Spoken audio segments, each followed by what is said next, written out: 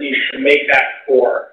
So it has the matrix, the capsid, the nucleocapsid. These are the parts of the virus that protect the DNA or the RNA and package the RNA. The next big gene family it has is the Pol gene, which encodes a protease that the virus needs to process its proteins. And it also has the reverse transcriptase, which is a very, very unique enzyme that retroviruses have that allows them to turn RNA into DNA. That is a path that our cells don't normally use. That Pol gene also encodes another viral protein called the integrase, which is how the virus can take the DNA it makes and move it into other pieces of DNA, which we'll talk about as we go through the life cycle. The final main gene encodes the envelope, which again are these proteins that the virus needs to match with host cells and to get into host cells. These are really small genomes. They're only 7,000 to 10,000 kilobases. And what's unique about retroviruses is each end has this repeated region, and that's a really important region for how the virus expresses its genes, how it gets into DNA, and virologists spend a lot of time studying the regulatory elements of that, but we're not going to go into details about that today. So we hadn't known about retroviruses for really all that long. So the first retrovirus that was identified as a cancer-causing agent in 1908, and that's avian leukemia virus, which was isolated from chickens. And we'll talk a little bit more about how they figured out what this virus was in a couple slides. Shortly after, the second retrovirus was isolated from chickens. This is Ralph sarcoma virus, and this is an interesting virus because it's the first oncogenic retrovirus that's been described. Now, oncogenic means it's a retrovirus that causes cancer. Following those initial discoveries, there's been many retroviruses discovered in all sorts of different animal models, including mice, cats, monkeys, cows. And our history as humans with retroviruses, as far as we know, well, they've been in our history for a really long time, but we didn't know about them until 1980.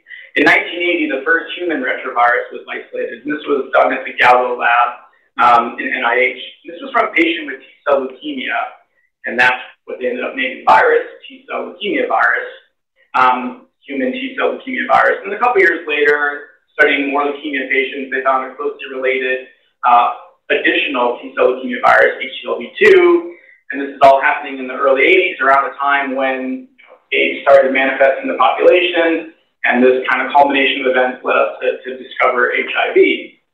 So far, in addition to those, there's been a total of 6 human retroviruses. All of the human retroviruses infect T cells. There's 2 different broad groups of retroviruses, simple and complex. Simple is what we talked about before, where they're really encoding these GAD, POL, and ENV genes, the bits that you need, the minimal components you need to make a virus. But there are slightly more complex retroviruses. They encode those same things that you need to make a virus, but they also have a bunch of little genes here and there. And these little genes, what they do is they're the type of things that help the virus hide from our immune system. So these genes also help in the replication of the virus. So they're just sort of a more evolved version of a retrovirus. And these accessory proteins allow the virus to just be better at hiding, better at evading your immune system, and better controlling their own replication. These simple retroviruses are not really independent. They're really more linked to the cell. Whereas complex retroviruses, some of these other genes they express give them a little more control about how and when they are expressed. Now, the way this works, they have really small RNA genomes. So they're trying to pack a lot of things into a small amount of space. And you can see that when we sort of annotate what their genes look like, we kind of put them in these overlapping bits, and there's lots of stuff overlapping, right? It's not a list of one gene goes from here to here, and the next one starts. And that's because what they're doing is they're doing a complicated structure to save space. That means when the virus starts expressing its genes, it can express the full transcript. That'll be a copy of the RNA that the virus needs to propagate and pass on to its progeny. But if you have to express individual genes, that's happened by splicing. And splicing is a natural process our host cell does when it's editing RNA messages to get genes. The virus takes advantage of that, and it makes its own splices so that it can express just part of the gene. And in a complex retrovirus, this gets really complicated. It's got to do a lot of different splicing, sometimes dual splicing. But it has these sequences encoded that allow it to use our splicing systems to cut out and express just the genes it needs during different stages of its replication cycle. The other thing it does is it uses frame shift. So it has 2 different read start sites so that different genes can be expressed from the same transcript. All of this is just the way that viruses have evolved to pack more stuff into a smaller bit of RNA. And actually, one of the reasons why we generally think like viruses like small genomes is there's less to copy. It means you can do it really efficiently. You can make a lot of copies in a small amount of time. So yes, you can make it bigger, but bigger is sort of a bigger target for the host to find it, and it's a little bit more difficult to copy. So this is actually a more efficient system. All right, so what does a retrovirus do? Retroviruses have a pretty complicated life cycle. So just like all viruses, it has to start with binding. The virus has to find your cells, and it has to match to a particular receptor on the cell that the virus envelope protein is a binding partner for. That binding interaction allows the membrane, so the virus has that same kind of lipid membrane our cells have. So those 2 membranes, like things, match with like things, they fuse, and that allows the virus to stick to the surface and empty its internal contents into the cell. And the internal contents are that protein capsid that has all the viral proteins that it needs and has all the copies of the RNA that it needs.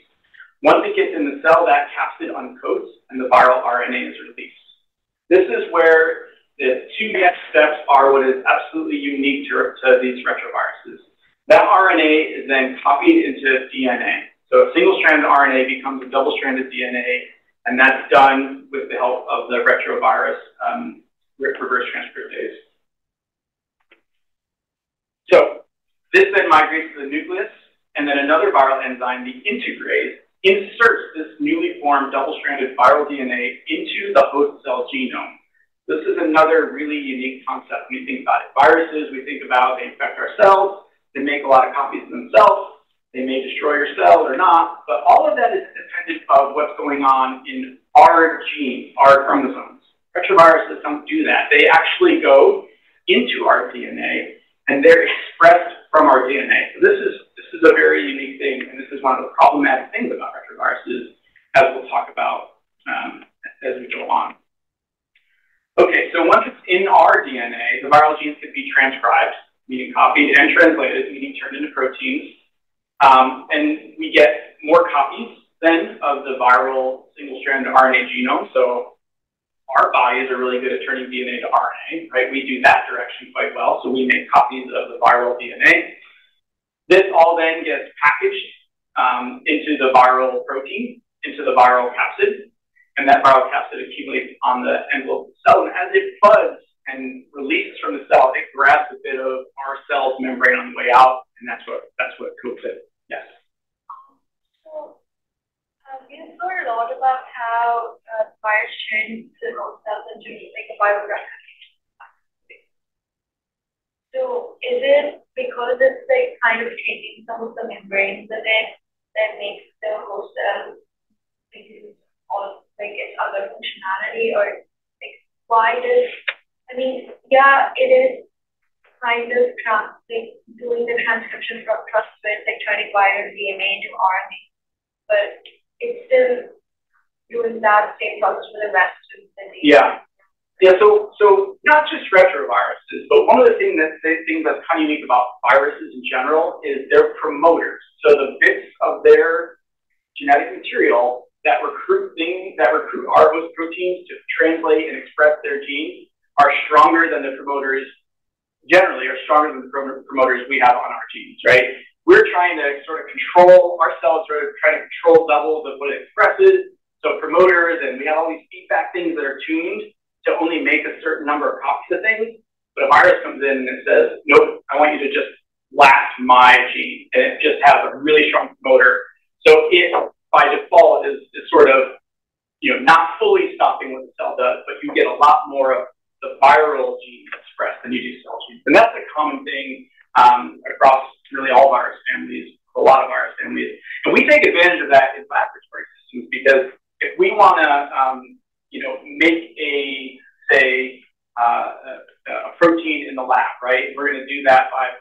plasmid and then putting it in a cell and saying, okay, make lots of protein. We don't use protein, we don't use promoters from people, we use promoters from viruses because it'll help to make it on that protein, right? So we kind of leverage that for our benefit. But when a virus is infecting you, it's definitely not for your benefit because your cell is preferentially making more of that.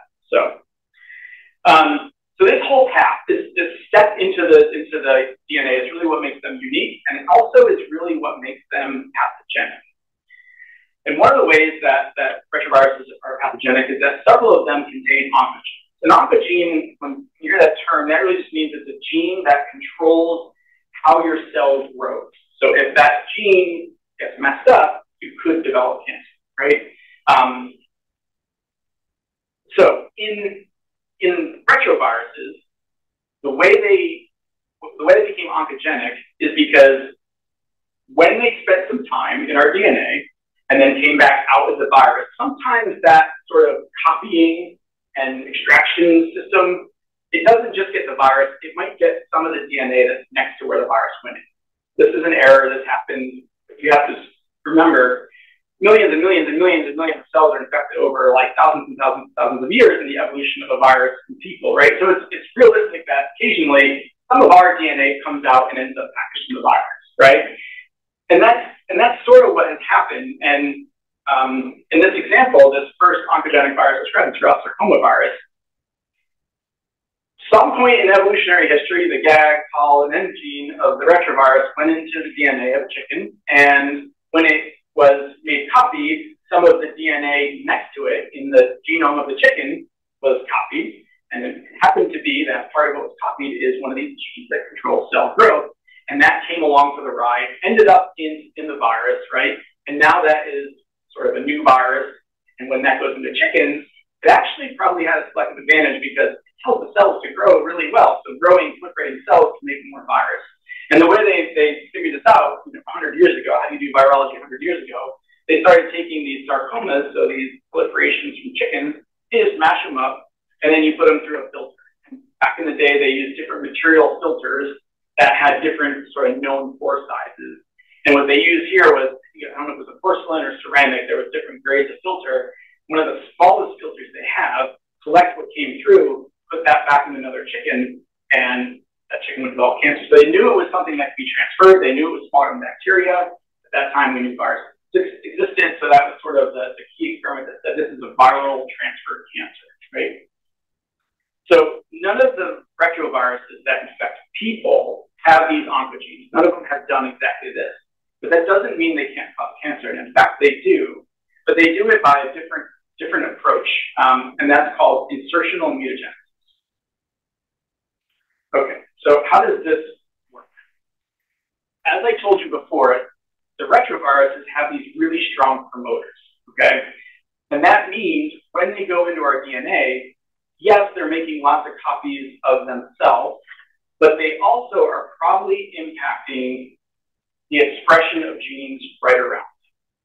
So in our sort of simple modified system, our cell cycle is controlled by two opposing systems. We have genes in our body that tell our cells to proliferate because our cells do need to proliferate and grow. That's a good thing. But that has to be regulated so that it doesn't go too crazy. That's what cancer is. And one of the ways that's regulated is one, this pro-growth gene has a promoter on it that our body has evolved to say this is the right amount of growth, right? The other way it's maintained is there's genes that antagonize that can suppress it. So it's sort of the system of checks and balances in a healthy individual that control how much your cell grows, how many copies it makes, so you don't develop cancer. If you have a retrovirus, one of two things can happen. One, where it inserts can increase the expression of these proto-oncogenes. So because they have strong promoters, they might go and tell genes around it that are promoting cell growth be overstimulated, right? And that can cause pro-replication, so abnormal cell cycle cancer. That's probably the way that in most cancers it happens. The other thing that could happen is when a retrovirus goes into DNA, it's not necessarily going between genes, right? Or in like just free space. Sometimes it could go in a gene and screw up its function, or in the regulatory region of a gene to growth function. So in that case, in some cases, it messes with one of these genes that's job is to suppress cell growth, so that even if you don't have, a really strong on signal, there's no off signal, right? And then you still develop cancer. So that's what happens in the case of the retroviruses that cause human cancer. They're not really carrying a gene, but they're integrating in positions in our DNA that are messing up genes we already have. You get too much cell growth, therefore developing cancer. All right, so human retroviruses. Again, the first one was this T-cell leukemia virus. This is actually, now that we know about it, it's a kind of worldwide distribution, but for reasons that I'm not entirely aware of, it's hyper-endemic in Japan, the Caribbean, and West Africa. And in those areas, you can have 30% of the adults infected. Like all retroviruses, this is transmitted through things like blood transfusion, sexual intercourse, breastfeeding, needle sticks, anything like that would transmit it as well. Overall, most people that have it don't develop disease, right? It sort of depends on where it integrates in your DNA and whether or not it's near one of those tumor, that growth regulating area. And some individuals will then, depending on how it integrates, develop sort of these proliferative disorders. Now, knowing about that sort of was the background of how we came to understand a little bit about HIV-1 and 2. And the origins of HIV-1 and 2, hopefully you all got to see, maybe some of you got to see Dr. Fauci's talk here at Duke, which really, he was there, living it, and can give a great history of HIV-1 and 2. And this is sort of the Cliff Notes short version, but in the early 80s, the way this arose was just clusters of previously healthy gay men in New York and LA started to be found suffering from these severe, immunodeficiency disease. These are the kind of disorders that are up until then were really associated with really elderly people in poor health or cancer patients on a lot of immune suppression, not people who were otherwise healthy. And that's, a couple of those clusters, and they started naming the disease, acquired immune deficiency syndrome. And that's when it was figured out that this is a transmittable disease because there was cases of it being transmitted by blood transfusion and blood products. So another year later, the virus was isolated and described, and Dr. Fauci talked about that. And then a few years later, we found another related virus we don't talk about all that much called HIV-2, which is more restricted to West Africa. So when we think about HIV, we're often bad about properly naming it in the things we do. HIV, we're almost always talking about HIV-1 because that's the cause of the AIDS pandemic. HIV-2 exists. It's a lower virulence. It doesn't make people as sick. And it's really stayed endemic to just one region in West Africa. This is not something that has spread through the world. So we're really not actively doing much research on HIV-2. So where did it all come from? Well, I think we all know by now that it's very closely related to viruses that infect African monkeys. And through a whole bunch of phylogenetic tracking and gene evolution studies, it's been traced back to a common virus, simian immunodeficiency virus, which is very closely related to HIV.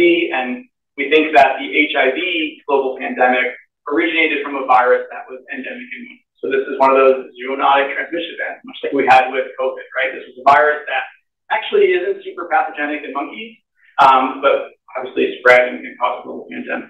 HIV-2 is another SIV, and this, in fact, a lesser monkey, the pseudomagabe.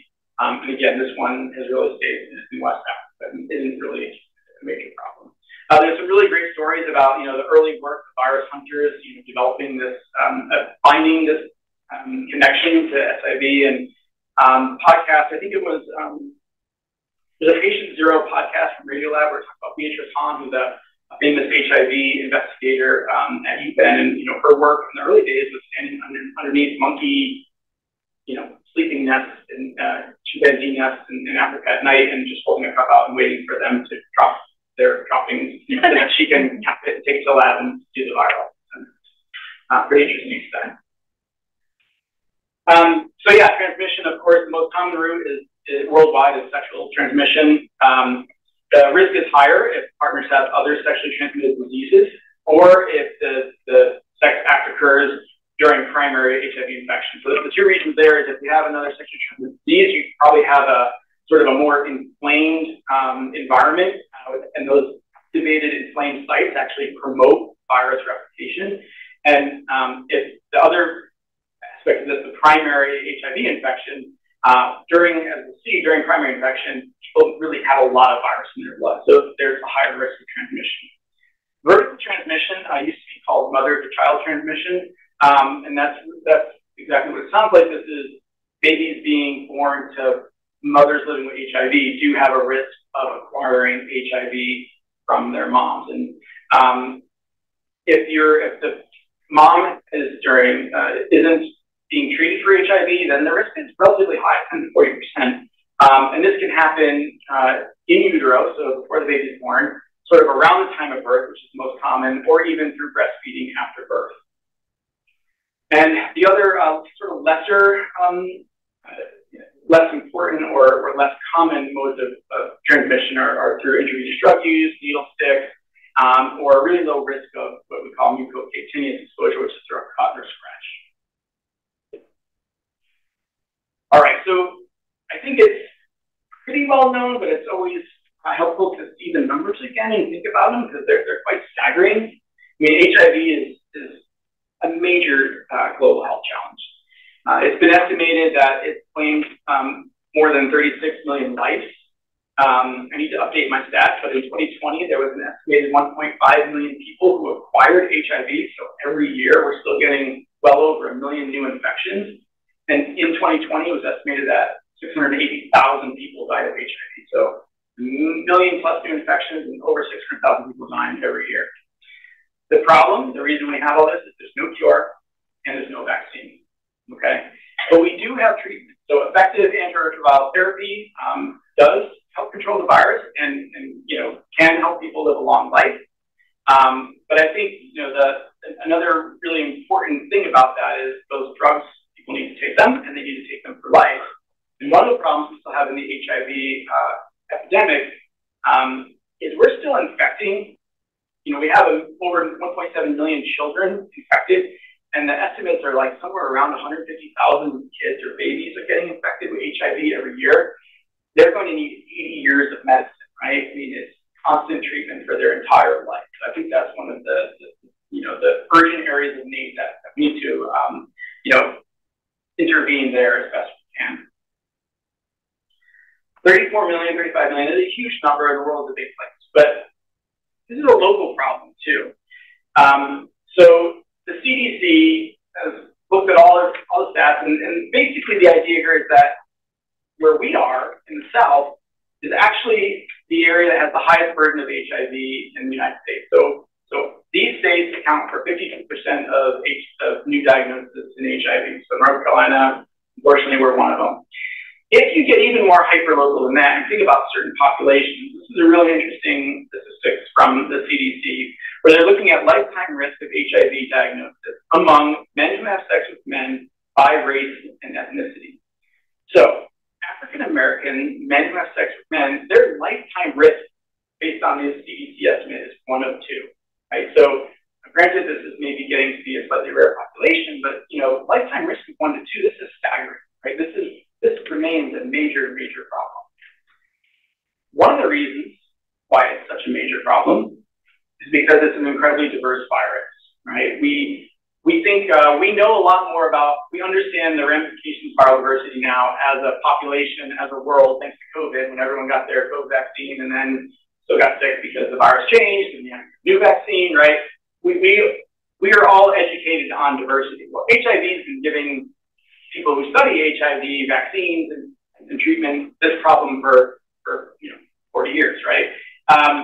It's globally diverse. The virus that we have circulating here in the United States looks very different from most of the virus that's circulating in regions of Africa. Looks very different from the Asian variants, right? They've kind of grown their own version in different areas. So there's all these different what we call clades, and we've characterized them. And there's certain phylogenetic relationships we can do to determine what clade a virus is in. But importantly, they differ a lot. Easily like 30% of their envelope, a gene that we would want to target if we're going to make an antibody or a vaccine are different.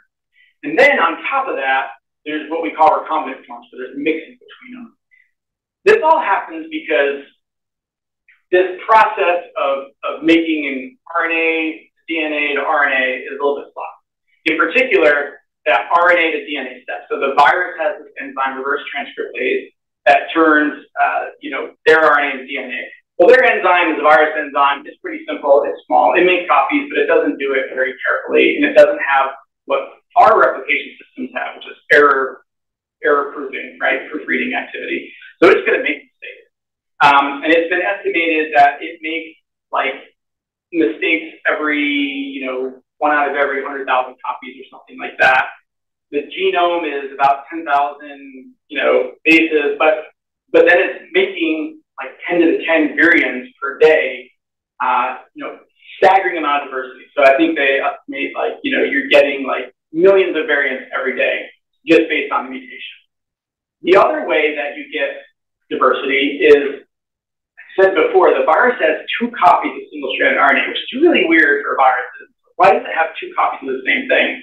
I don't know why it does, but one of the problems is when people are exposed to 2 different HIVs, if they get the same cell, we don't always package the 2 copies that came with with virus A, you might get an AB and AB. So that's where these recombinant forms have come up, where people who have been infected with 2 very different HIVs package 1 copy each, and then when that goes into the DNA and it reads through, sometimes you get a new virus that has visible, and that's called recombination. And that just further complicates the whole system.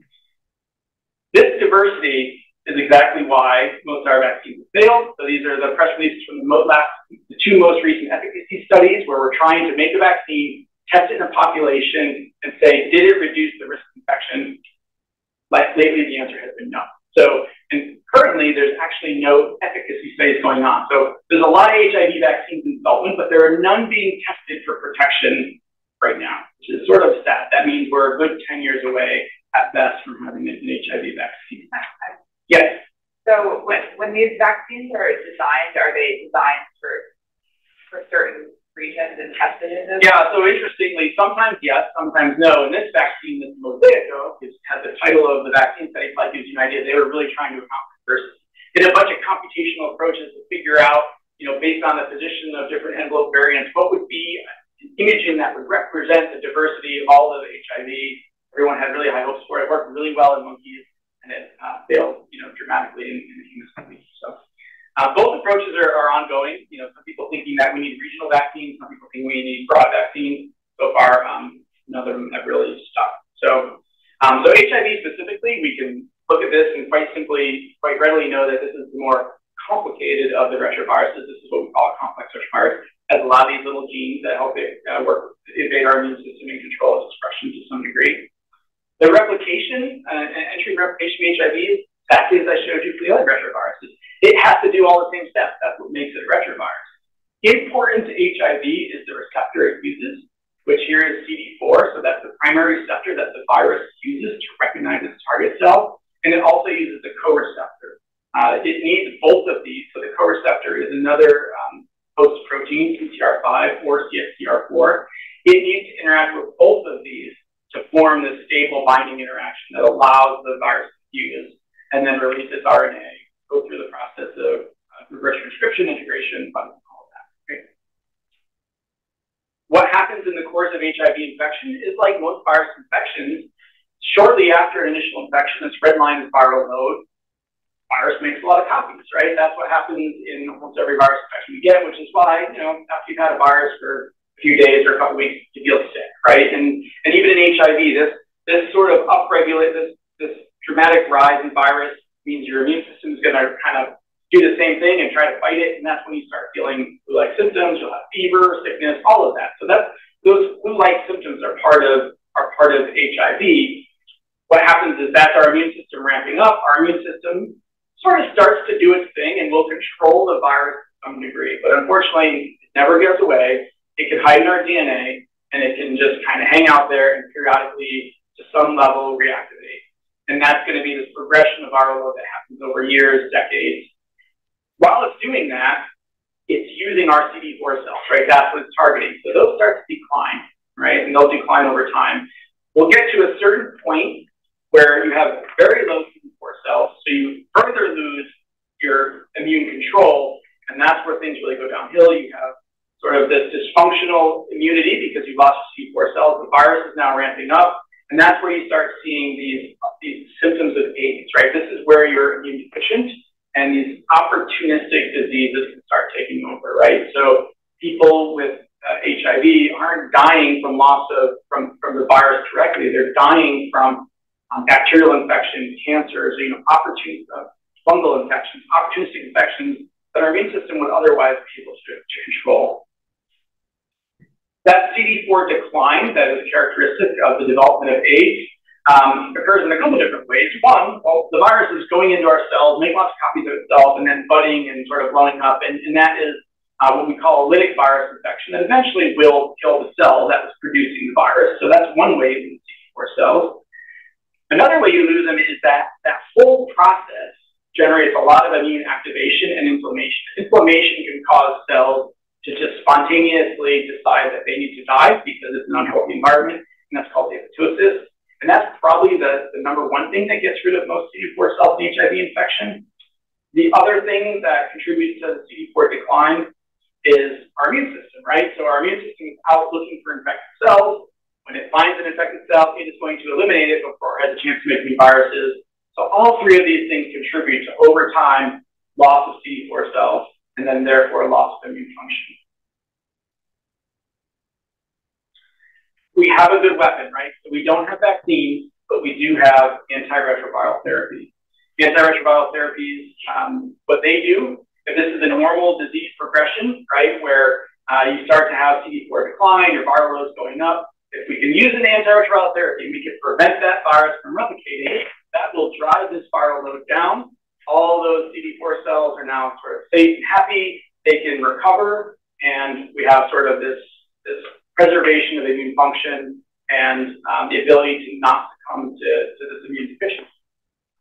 This is sort of the history right here of the development of medicines.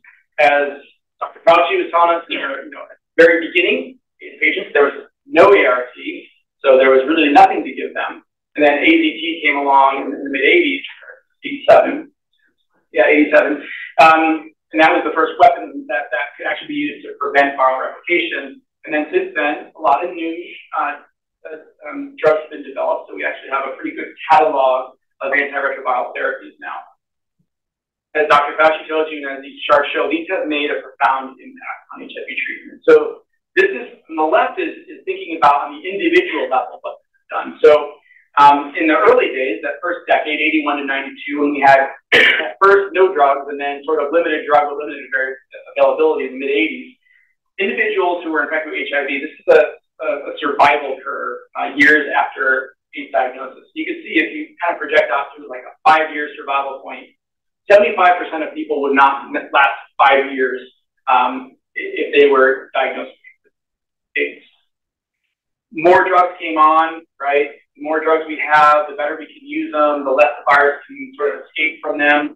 So in the next decade, that got better. Now we're a little over 50%, right? And now in the more modern times, this chart is an older one, goes up to 2003, but the reality of it is the 5-year survival rate now is probably very close to 100% if people are actively using the drugs properly, because we can really control the viral infection.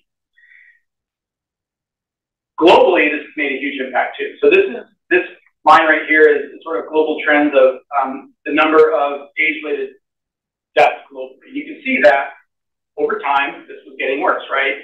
The pandemic spreading, population keeps growing, more people are dying, right? And then drugs started getting used more. So these bar charts are the sort of the amount of people that are receiving the antiretroviral therapy. You can see once we started getting more people on ART, now we've kind of inverted that curve, and you're making a global benefit and reducing the number of deaths, right? And you sort of hit this inflection point now where this is really going down as the number of people living with HIV taking drugs going up. So as I said before, we have 650,000 or so people dying every year of HIV. We probably would have almost none if we could get everyone on antiretroviral therapy and make them take it really well, because this has a dramatic impact. Now, the nice thing about virus with a complicated life cycle like HIV, it actually means there's a lot of things we could target when we're thinking of how to make drugs or develop drugs for it.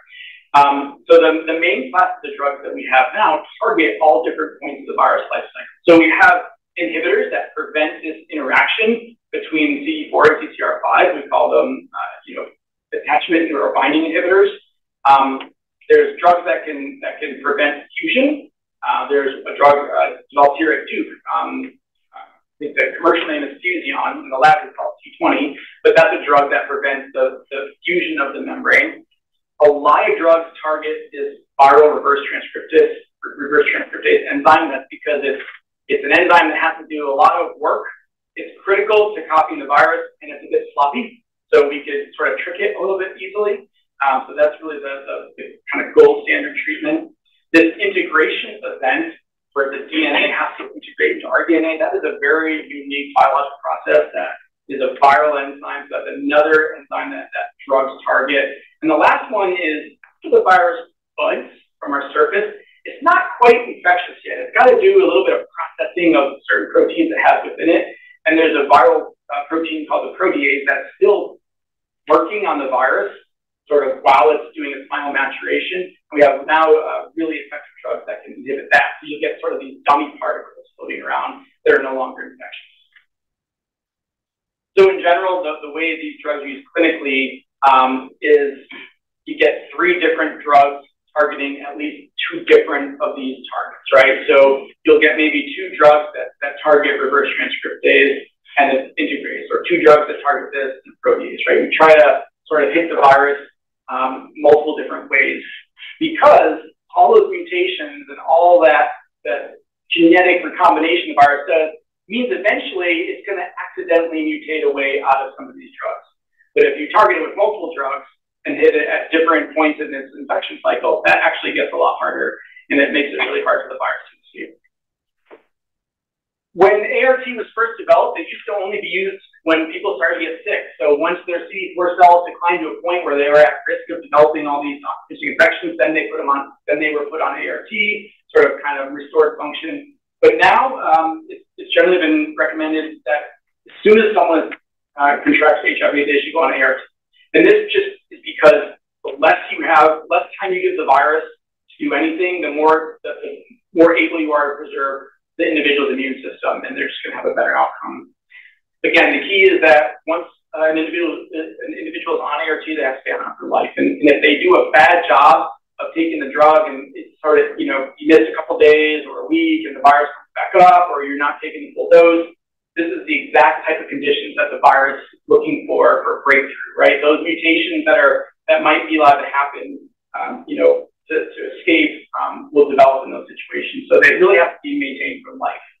And again, current standard is to use a 3-drug regimen, which used to be really difficult. There's stories from people in the early 90s where they were taking, handfuls of pills 3 times a day. But formulation science, drug development, all this has gotten better. And now a lot of these drugs are combined with a single pill. So there's a whole group of single pills that are already formulated to contain the 3 different classes of drugs, so that people living with HIV now, basically in developing countries, will take 1 pill once a day, and that will effectively suppress their virus. Recently, it's gotten even better. So I think there's been an approval for at least 1 injectable drug. And the nice thing about these injectable drugs is it's 1 shot, and then the virus is controlled for a month. So these long-acting therapies, I think, are going to be a good thing. They make it a lot easier for people to maintain, to adhere to their drug regimen, and it just gives consistent viral control. Why this is important is because not only does the drug keep you healthy and allow you not to die from AIDS, right? That's a really important thing, but the drugs are also really good at preventing other people from getting sick. So there was a study in 2011 where what they found was, you'll see this sometimes in certain community settings, undetectable equals untransmissible. And that's because what was shown in this study is that individuals who are on effective viral suppression with ART and who no longer can detect viral copies in their blood, they don't transmit virus to partners, right? So really the idea is, if the virus is controlled and the copies are very, very low, this is going to slow transmission. This is going to make a global impact, right? If everyone was on suppressed, their viremia suppressed, there's really nowhere for HIV to go anymore. It can't be transmitted. It actually probably requires a relatively high, what we call challenge, so number of viruses the person's exposed to get someone infected. And with effective ARTs, there's just not enough virus that people are exposed to. So that was a really pivotal thing, and that's why now when someone's diagnosed with HIV, they immediately go on ART, one, to protect them and maintain their immune system better, but also to protect anyone else around, because this makes them really untransmittable. The other concept with these drugs, so these drugs work really well. The other way they work is if an individual does not have HIV, but is maybe in a situation of high risk, right? Maybe has a partner who's HIV positive or is a drug user. If they take the drug, what we call pre-exposure prophylaxis, take it before you have HIV, it's really, really effective at preventing someone from acquiring HIV. So, this is the kind of thing that people who, are at risk of being exposed to HIV can do to protect themselves from HIV. So they could take it daily, and this is like the same thing like you would take if you were being treated for HIV, a daily pill, and it's really, really unlikely that they will be infected with HIV. Now, again, you can't put the entire world on daily PrEP to stop HIV, but for people that are maybe in high-risk environments, this is a really important strategy.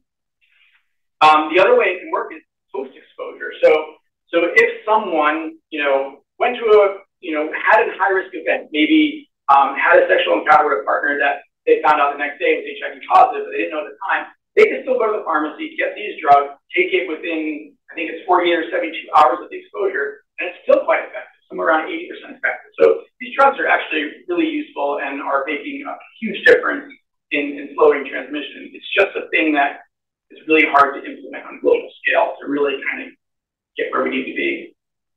The other problem is the drugs are wonderful at controlling virus, but they do not get rid of it.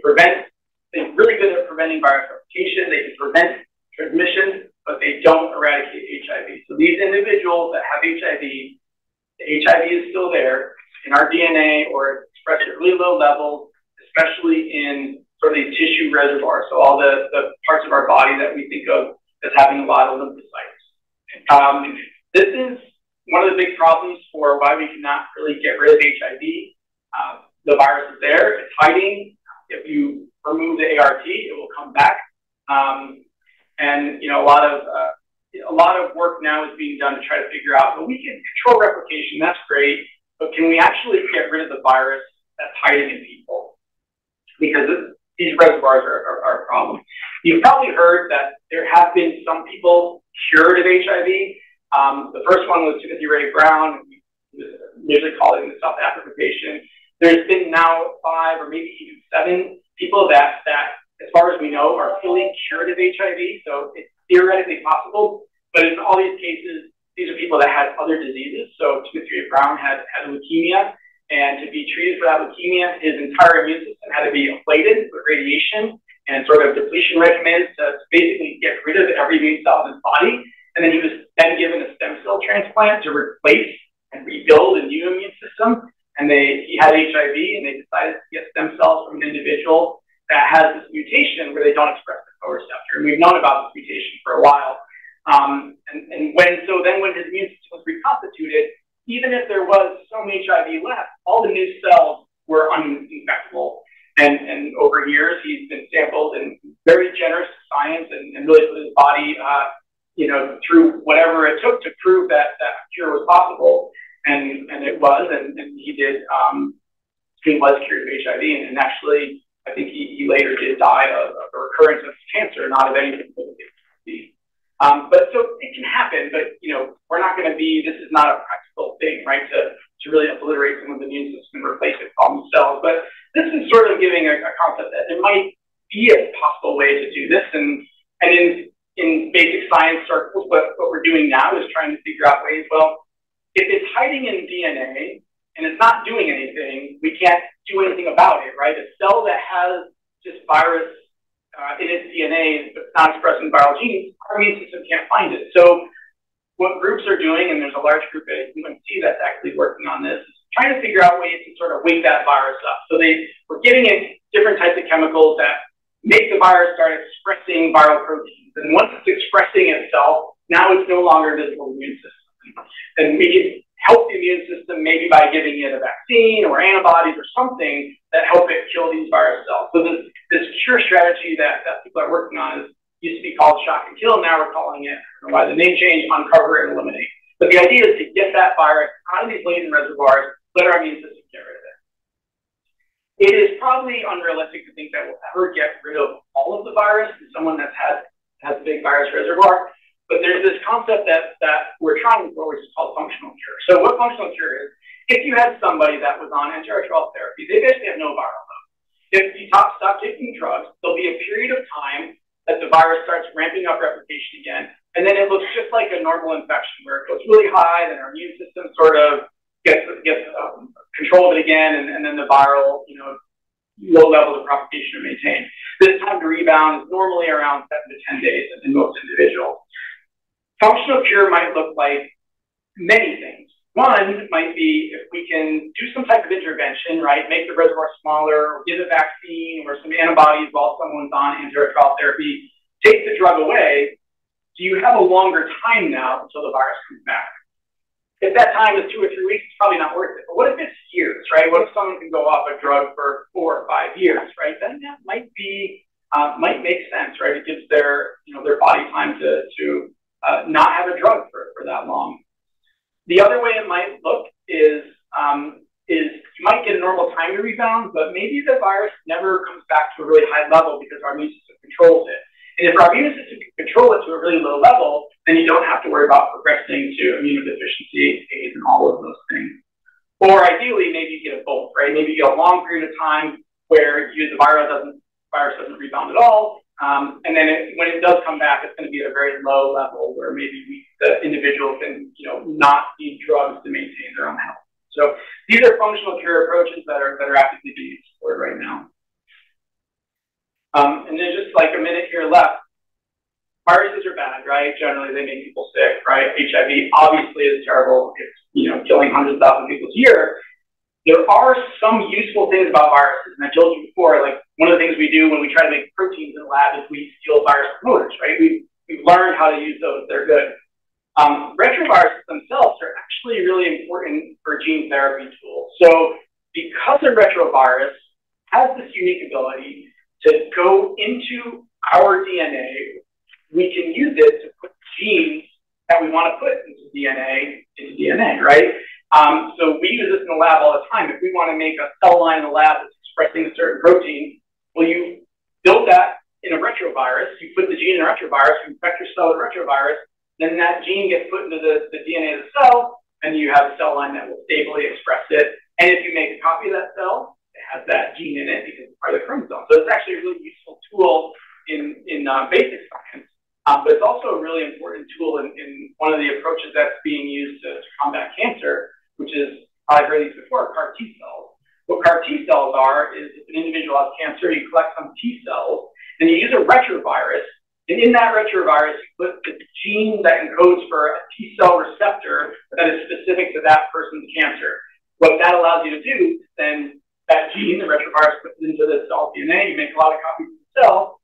What you end up with is making a lot of copies in the lab of a T cell that's specific for the cancer that the person has. You really grow those up, expand them, you put them back to the person, and those cells go in, find the cancer, and kill it. There's actually licensed therapies that are using, retrovirus transduced T cells to cure cancer. So just a little bit about, there's always a little bit of silver lining, I guess, in some of these things, and trying to use some of the evolution and creative tricks that viruses have used sort of for good. So, yes. So what kind of retrovirus do you use to do it? Or do you just make up a... Yeah, so you can actually use HIV. You can use any retrovirus. And they sort of, what we do in the lab is we engineer them in a way that they're no longer dangerous. So we remove, right? They can no longer, that they will lack the genes that make the viral proteins, right?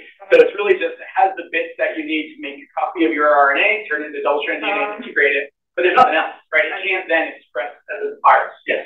Okay, so since we can do that, like we can separate what is making it dangerous outside, like probably after like extracting it. Why can't we do that in human? Like probably trying to extract what is dangerous then. Yeah, so in an infected individual, it's in like millions of cells, right? And you have to get rid of every single bad piece. Otherwise, whatever you leave, that virus will turn on, replicate, and infect cells, right? So it's very difficult. That's not to say, right, scientists aren't scared of difficult problems that people aren't trying. One of the things that they're trying is developing ways to sort of express what we call like silencing RNAs in the cell. So we know the types of things that the virus uses to turn on its genes, and we can make little pieces of RNA that block that. But the hard part is getting that into enough cells to actually prevent the virus from reactivating, and people are working on that. It's a difficult strategy.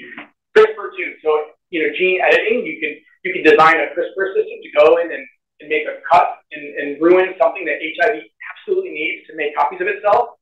People are working on that, but again, you have to get it in every cell that has HIV, or you didn't cure anything, right? So yeah, just run through these. Complicated life cycle. The unique part is the reverse transcription integration. That integration is key to its pathogenesis, and that's because in those early retrovirus examples we talked about, it could grab oncogenes, it could cause cancer, it could go into spots in your DNA that then cause mutagenesis and cause cancer. It's also how the virus hides from your immune system. We didn't talk about this, but actually retroviruses can do this really well. They can get into DNA, and sometimes if they get into part of DNA that's pretty quiet and isn't really ever expressed, that just gets copied along with the cell, and eventually it just becomes part of our DNA. So actually, if you look in do sequencing of people, we have genes that make things, and then we have a bunch of DNA that actually didn't come from us. It just came from retroviruses. It's just stuck there. Some of it doesn't do anything, some of it's not expressed, but yes. So you said something about some of the cure approaches. Yeah. So you mentioned the uncover again, that you're trying to trick. Yeah. You're trying to trick the virus to come out. So I'm just curious that in the process of tricking the virus, does whatever vaccine or that being used, does it have any effect on the immune system of the body? Yeah, so one of the problems is when you're trying to reactivate the virus, get it to express, you have to use some type of drug or approach like that, right? And one of the problems is we don't really yet have a really good way to just turn on the virus. We're actually turning on cells to do things that maybe they weren't ready to do. So there are what we call off-target effects, and that's a big area of concern, right? That's one of the hard things about drug development, right? Drugs, we try to make drugs that are specific to do a thing, but there's often what we call side effects, and managing those and determining what is the right level of risk. That's always the hard part. But again, their complex life cycle means we have lots of ways we can drug them. We have really good therapies. Their whole complexity is one of the reasons we don't have a vaccine. And again, they can be late, and this ability to integrate is really actually something that makes them useful as tools. Yes? Just a question about HIV vaccine. Yeah. Is the main target here to increase the antibody expression, or do we want to target the specific genes, like whole genes of the virus? Yeah, so most of the vaccines in the world that we get to prevent infectious disease, like the idea is to make antibodies, right? Antibodies generally bind to the virus, prevent from interacting with the cells, right? We think a lot of vaccines primarily work by antibodies, but in reality, most vaccines also are activating other parts of our immune system, including T cells, right? So, T cells are important because if a virus gets past antibodies and infects the cell, well, they need a T cell to come and kill that cell before it makes more copies. So in the HIV world, initially, everyone thought it'd be really easy to make an antibody vaccine. So in the first, say, 10 years of HIV vaccine engineering, everyone was trying to make antibodies. And then that actually proved to be really difficult because all that diversity means those targets for antibodies are really, really different. So the targets for T cells, because they're things that the virus needs to work, they're a little bit less different. So people say, wow, we got to make T cell vaccines. So that's going to be easier. We spent 2 years making T cell vaccines. And then that didn't work either. And now we're back to antibodies with T cells, right? So trying to make both, but at the same time. But yeah. Yes. Dumb question, but the CAR T thing that does cancer? Yeah. Right, can you make a T cell that fights HIV? Yeah, you can. It's not gonna work. Like, so makes the HIV. So we have a lot of things. I mean, we could, and people have, but the HIV, when it's latent, it's just sitting there. There's nothing for the T cell to see. So we need to then combine with those strategies that wake up HIV, but we're actually not too good at that yet. So, you know, that's one of the problems. Yes. Why don't we double down on finding the steps before the integrate, like when they put the RNA into DNA? Why don't we just stop steps before that to stop it? Yeah. So we have really good drugs that could do that, but there's no way to do that with a vaccine, right? A vaccine isn't really able to do. We can't really. That just biologically isn't how a vaccine would work. The drugs are really good at that, and that's, you know, one of the reasons why they're so effective. Yes. You talked about the effectiveness of the ARC. Mm-hmm. And then when you show us the graph showing the death rate, like how the current situation we are in, we can still see that we have a larger number of people dying. So I want to know that, is it like there's a time frame when a person gets the virus that makes the effectiveness of the ARC work, or is it that people are not taking it? Yeah, I mean, really, if you're on the right combination of drugs, ART works. People are dying for a couple of reasons. One, they're either not on ART, right? Or it is possible, we have a lot of drugs, but we don't have unlimited drugs. So if someone was on a couple drugs and then came off and went back on, but the virus has escaped those, we've got to put a new drug combination in. And if someone, you know, had 40 years of drug therapy, but was 40 adherent to all different combinations, it is possible that you no longer could be suppressed.